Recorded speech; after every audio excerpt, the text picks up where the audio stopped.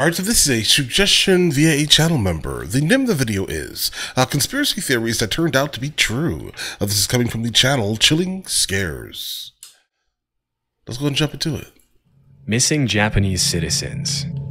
One night in June 1978, a 22-year-old single mother of two kids named Yaiko Taguchi was working her usual shift in Tokyo, Japan's cabaret Hollywood. After finishing her shift right at around midnight, Yaiko left the cabaret through the front door and was never seen again. Okay. At first, nobody thought that anything serious had happened to Yaiko. In fact, several years later, her manager was questioned, and he claims that everyone thought she had quit when she failed to show up. At around that time, there had been rumors going around that several North Korean spies were working undercover in Japan looking to abduct innocent citizens and hold them as hostages back in North Korea. However, this was seen by the Japanese government as nothing more than a conspiracy theory that couldn't possibly be true. Okay, and it turns out apparently that most likely this young lady here was taken by these spies. Sadly, the missing case of Yaiko went cold, and it wasn't until almost a decade later that a clue to her whereabouts emerged following a disturbing chain of events. In November 1987, as South Korea was preparing to host the Olympics in the capital city of Seoul, a Korean Airlines plane blew up in mid-air as it was flying over the Andaman Sea, taking the lives of 115 innocent people. During the investigation, it was revealed that two North Korean agents acting under direct orders from the North Korean government had planted a bomb in an overhead storage compartment before getting off at the first layover in Abu Dhabi. As the authorities were closing in on the two suspects, one of them took his life with a cyanide-laced cigarette, but the South Korean government was able to arrest the other agent responsible for the attack. During her interrogation, it was revealed that she had been training for that mission for 6 years, and that for 3 of them she had been paired with Yaiko Taguchi, who had But why is her mouth covered? taught her how to speak and act like a Japanese woman so she could fly under the radar. As it was later revealed, Yaiko wasn't the only woman who had been kidnapped by the North Korean government. As of today, 17 Japanese citizens have been officially confirmed by the Japanese government as having been abducted by North Korea from 1977 to 1983. Disturbingly, a lot of them were shamelessly kidnapped in the middle of the day and thrown on a boat to North Korea. You might think that the victims were involved in something shady that put them on the North Korean government's radar, but the investigations actually suggest that most of them were average citizens who just happened to be at the wrong place at the wrong time. One woman was captured while she was walking to a knitting class, and 2 others were kidnapped on a vacation to Europe. Another one, a 13-year-old girl, was taken as she was walking back home from school. Some of these victims were kidnapped for identity theft purposes, while others, like Yaiko, were forcefully brought to North Korea to teach the Japanese language and culture to North Korean spies. Like a culture interpreter. After the kidnappings were confirmed beyond the shadow of a doubt, the North Korean government had no choice but to come forward and apologize. But they claimed that only 5 of the 17 kidnapping victims were still alive. Okay, so did you return them? I mean, you could apologize and you know, return them. That'd be great. The next few years, the North Korean government Pay some type of reparations for the actions that you've done here, guys. would send what they would claim to be the cremated remains of some of the deceased victims back to Japan. Wowzers. However, as DNA testing would quickly reveal, pretty That much was all all of the remains were nonsense. fake, leading the Japanese government to believe that many more of the kidnapping victims were still alive.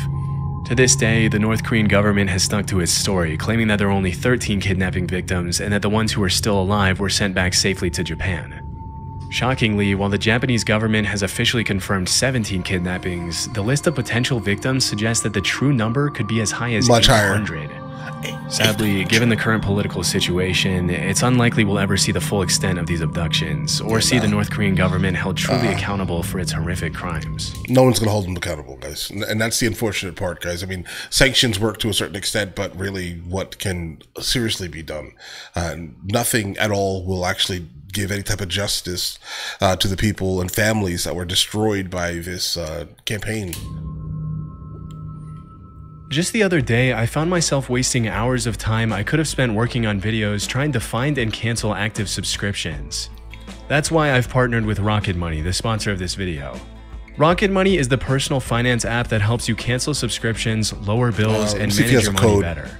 The favorite feature of mine being canceling Okay, guys, if you're interested in that software, guys, for that program, there goes rocketmoney.com, and this is his channel name, guys. All right, free.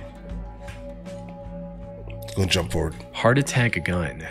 Heart attack. Back in the 70s, a journalist named Seymour Hersh published an article in the New York Times in which he accused the CIA of several assassination attempts on both foreign and American politicians who they considered to be anti-war dissidents.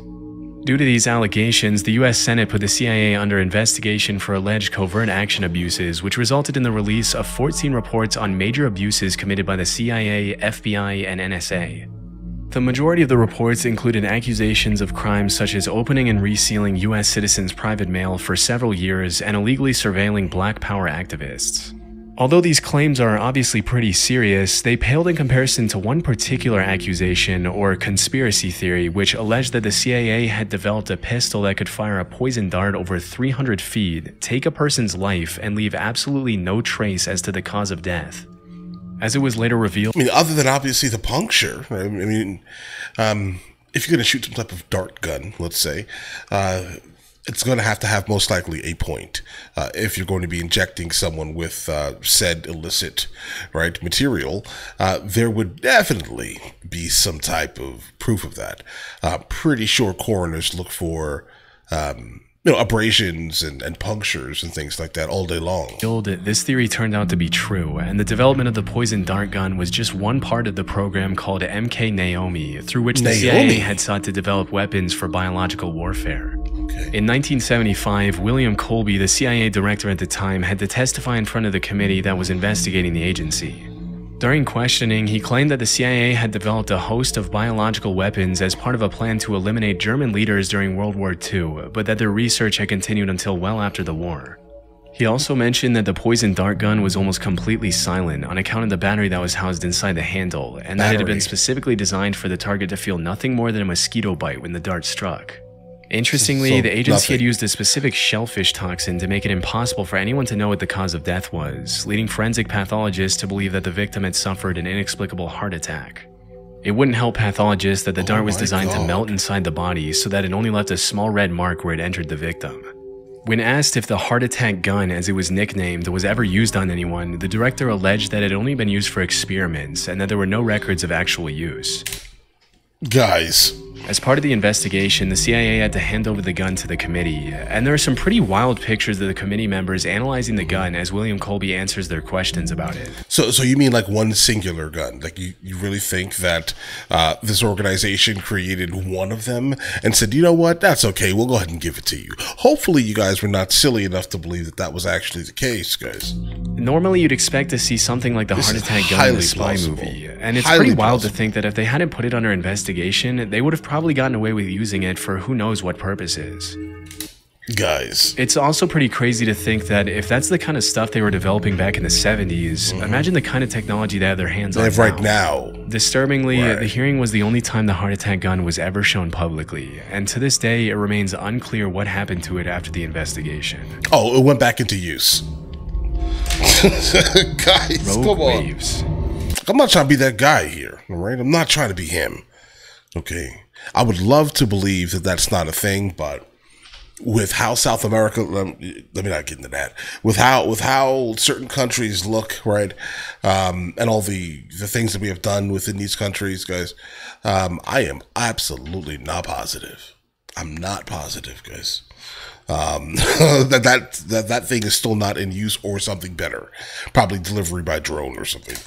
Sailors often get a reputation for making up stuff they claim to have seen during their time out at sea, and because there's no one there to refute their claims, they sometimes get away with some pretty tall tales.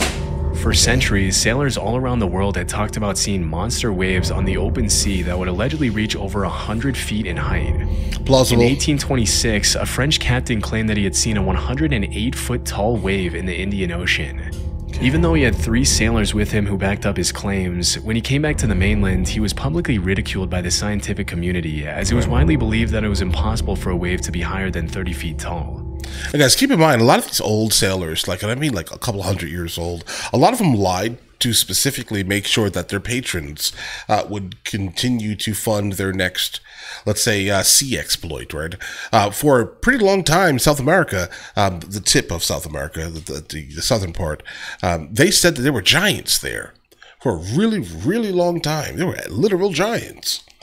And they were funding a lot of programs, let's say journeys, expeditions to places like that. So does it surprise me that sailors specifically would be making up a lot of things that are, happening that are not really happening? Doesn't surprise me at all. They want to be on the sea. They have to have someone to pay for it. For a long while after that, dozens of people continued to claim sightings of these monstrous waves in the middle of the ocean. But with no real evidence other than eyewitness testimonies, the existence of these waves fell into the urban legend or conspiracy theory category. In the 80s and early 90s, the Draupner platform was set up in the North Sea off the coast of Norway to extract natural gas. As part of the protocol that was carried out to see if the platform was stable enough to withstand the rough seas, a wave height recorder was installed on the platform. On New Year's Day in 1995, the sensor recorded an 84-foot tall wave, which served as the first real piece of evidence for the existence of rogue waves. After this incident, a lot of people started wondering how many of the sailors from previous centuries had been telling the truth. Yeah, in What's terms more of disturbing waves, than that is that there were probably hundreds of disappeared sailors from all around the world who had come across a rogue wave, also known as a monster wave or a freak wave. But because most people who encountered 100-foot tall rogue waves generally didn't live to tell the tale, their testimony went down into the depths of the ocean with them. Since the Draupner wave of 1995, there's been a growing interest in rogue waves brewing in the scientific community. A few years ago, a professor at the Australian National University had estimated that at any given moment there are 10 rogue waves active in the world's oceans. As of today, a rogue wave is usually defined as a wave that is twice as large as the largest waves that come up in a particular area. Okay. And while the root cause of rogue waves continues to be investigated, it's generally accepted that these monster waves appear when two wave crests join together at the exact right time, resulting in a massive wave that can sink even the largest ships and oil rigs. Interestingly, it's also been discovered that rogue waves can take place in large lakes. In 1975, a freighter named the SS Edmund Fitzgerald sank in Lake Superior under some pretty mysterious circumstances, with a lot of people in the scientific community coming up with all kinds of hypotheses to explain the incident. It wasn't until several years later that the scientists started theorizing that the vessel could have fallen prey to a set of 3 consecutive killer rogue waves. A phenomenon referred to as the Three Sisters, in which the first wave destabilizes the ship, the second wave hits the ship's deck before it can stabilize again, and then the third annihilates. Overloads the ship with more water than it can take on. If this were true, it could also provide an explanation for the mysterious sinking of other large ships in oceans around the world over the past few centuries, but this might be a bit more difficult to prove. Right. Yeah, guys, I can definitely tell you this right now. My overall opinion based off of this is, when it comes to like waves and things like that, guys, yeah, I believe it. All right. Like for a really long time, we did not believe the sailors when they said, hey, listen, that's a giant octopus or squid or something. Like that's a giant squid. That can't be a real thing. Then we find out that, we have giant squids, guys, right? So I believe, I would say I'm probably 35% in on believing it. Like, as long as it can be somewhat logical, I'll probably back it, right? But if you start talking about giants, guys, I'm gonna pass. I'm gonna pass on that one. I'm not gonna help fund your trip, bro. Poisonous alcohol. In January 1920, the 18th Amendment to the U.S. Constitution was successfully ratified, triggering a 13-year period known as Prohibition, during which the production, sale, and transportation of alcohol was made illegal. During this period, the government enforced some pretty strict measures to prevent bootlegging of alcohol, which made the alcohol black market flourish like crazy. It was pretty much a playground for the mafia, in which the government would raid one bar and another one would crop up in just a few days' time. While all of this was happening, there were some pretty messed up rumors floating around that the US government was taking extreme measures to make sure people weren't consuming alcohol. These included allegations that the government was intentionally poisoning alcohol to make people who consumed it sick. For a while, this remained something of a Guys, I'm gonna be honest, that's pretty plausible. I mean, if you look at what the government has been doing for the longest time, this would make all the sense in the world that they're doing something like this, bro. To be honest, completely. I believe it. Like, if you would have said this, I would have said, you know what? I can imagine. Why? Because if there are 100 barrels of whatever you're drinking or consuming, and we just go ahead and do something nefarious to 2 of them, okay? And then we tell people, hey, listen, there is a chance that you're going to get really, really sick one day, right? Hint, hint, right? And then out of nowhere, a couple of people in a small town get really sick. That's the reason. Right? They're doing it to kind of make you stop doing something that they don't want you to do in the first place, guys. Even though the majority of the people who passed that laws, right, were most likely still consuming the spirits at copious amounts, guys. Conspiracy theory, but things took a turn pretty quickly on New Year's Day 1927 when 41 people died from alcohol poisoning at New York's Bellevue Hospital. Disturbingly, the autopsies revealed that a lot of the victims had been drinking industrial methanol, otherwise known as wood alcohol, which can be fatal even at low doses. It turns out that the government had forced companies to denature industrial alcohol to make it undrinkable since 1906, which was far before Prohibition. But when the crackdown on alcohol started, the government ordered these companies to add quinine, methyl alcohol, and other... Bro, were you just breaking these bottles all into like the public street? You do realize that now there's glass all over the public street. I mean, I guess they just didn't care back then. I don't know what it was like in the 1700s. I'm joking, guys, obviously. Toxic chemicals to discourage people from drinking it. Their reasoning was that if black market dealers knew their alcohol had been poisoned, they wouldn't dare distribute it knowing how dangerous it would be for their customers to consume. They didn't care about that. Why would they care about that? It's like you asking the people who push poison to their communities, right? Like narcotic dealers. Like, do you really think that they care? No, they care about the money exclusively. They do not seriously care about their client base. If they did, they wouldn't do that in the first place. So I would expect most likely bootleggers were probably in the same mental state. I guess they forgot to factor in that the demand for alcohol at the time was absolutely insane, and that black market dealers didn't care who lived or died from consuming their product. It wasn't until December 1933, 6 years after the Bellevue incident, that the federal government finally toned down their abstinence from alcohol policies. But by then, thousands of Americans had already been poisoned with contaminated alcohol. Gorillas. Nowadays, there's really nothing too shocking about seeing a gorilla in a zoo or on TV, but there was once a time when gorillas were considered to be in the same category as the chupacabra, the Jersey Devil, Bigfoot, and the Loch Ness Monster. I was able to find that up until a couple of centuries ago, gorillas were considered cryptids, which are animals that are believed by some to exist somewhere in the wild, but whose existence has never been proven. What was her name? With most of these creatures, alleged sightings often turn out to be hoaxes, but obviously in the case of gorillas, what were once just rumors turned out to be true. Western explorers wouldn't come across a gorilla until around the 1500s, when an English explorer named Andrew Battelle was captured by the Portuguese off the coast of West Africa. While he was held captive on the mainland, Battelle described these disturbing, giant, ape-like creatures that would occasionally prowl around his campfire, but because he had never seen a similar creature before, he described them more as monsters than as animals. Battelle's description sent the rest of the world into what we can only call a gorilla frenzy, with all kinds of rumors being spread about these allegedly bloodthirsty, dangerous creatures living in exotic parts of the world. Dangerous? Absolutely. Over the next couple hundred years, the buzz around gorillas grew as explorers in Africa sent back illustrations of gorillas to Europe, which were often given to royalty and emperors as rare gifts. If you were to ask any European back then what a gorilla was, they would have described it in a similar way to how we describe Bigfoot or the chupacabra nowadays. They were thought of more as mythical monsters than regular animals.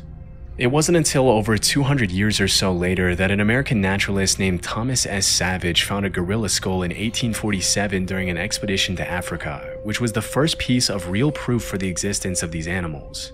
Naturally, this triggered a bunch. You do know when you say Africa, it matters where in Africa, right? Because that's like saying North America. Where in North America? Of new expeditions to the area, and between 1855 and 1859, French explorer Paul Duchaillu confirmed the existence of gorillas and even brought some back dead.